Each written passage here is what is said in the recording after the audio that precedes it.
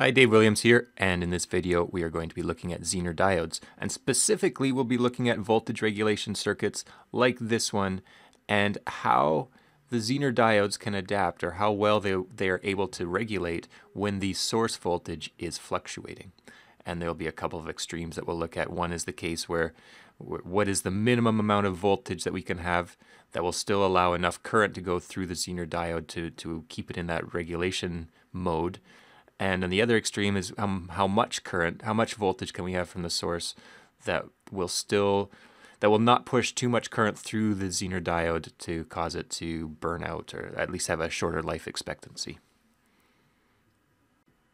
Okay, here is an example circuit.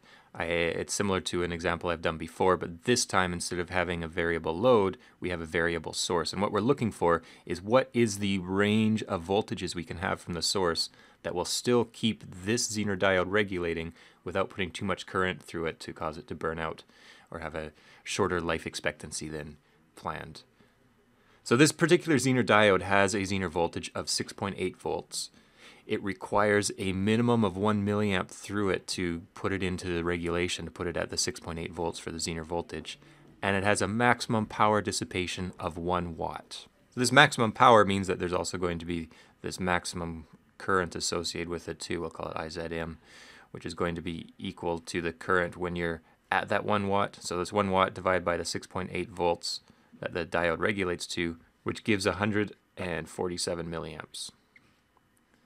So the Zener diode requires at least 1 milliamp, but no more than 147 milliamps to be considered to be regulating. So let's look at the minimum case. What voltage will we have from the source when the Zener current is equal to the knee current of 1 milliamp? Well, going back to the source current comes through this resistor, comes to this branch, and then some of it goes through the Zener diode, some of it through the load. So in this case, the amount through the Zener diode is allowed to be below 1 milliamp. The amount to the load is supposedly going to be constant. As long as the Zener diode is regulating, it's going to be constant.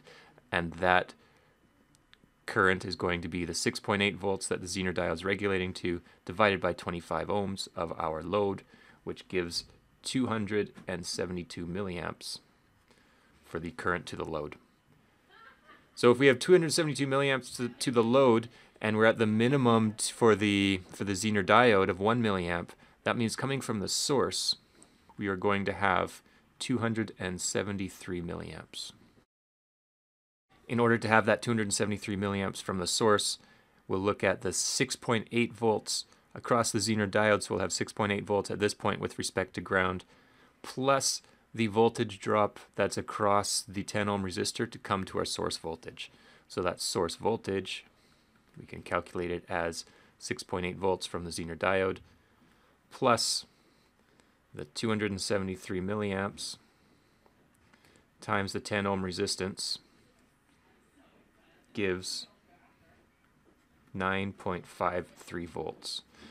So the minimum voltage from the source needs to be 9.53 volts. Anything less than that, and there won't be the 1 milliamp through the Zener diode to allow it to be regulating, and then this whole system falls apart. The Zener diode will be less than the 6.8 volts because it won't be in the regulating part of the IV characteristic curve, and we won't have the 6.8 volts across the source, so this whole circuit just falls apart.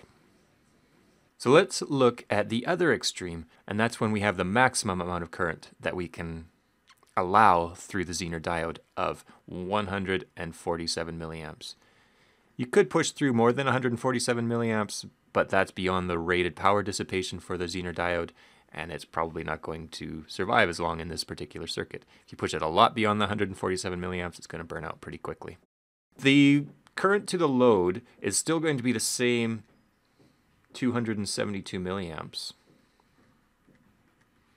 Because we still want to regulate at that 6.8 volts. And that means the current from the source is going to be the 147 milliamps that goes to the Zener diode plus the 272 milliamps that's going to the load to give a total current from the source of 419 milliamps. So 419 milliamps going through this source, so we can work backwards to figure out what voltage would be needed from the source to provide the 419 milliamps through this resistor.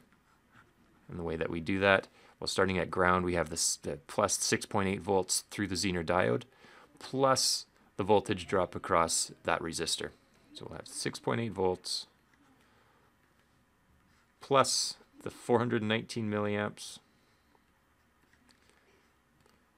times the 10 ohms to give 10.99 volts. So when the voltage source is at 10.99 volts, that is pushing the Zener diode to its maximum allowable current.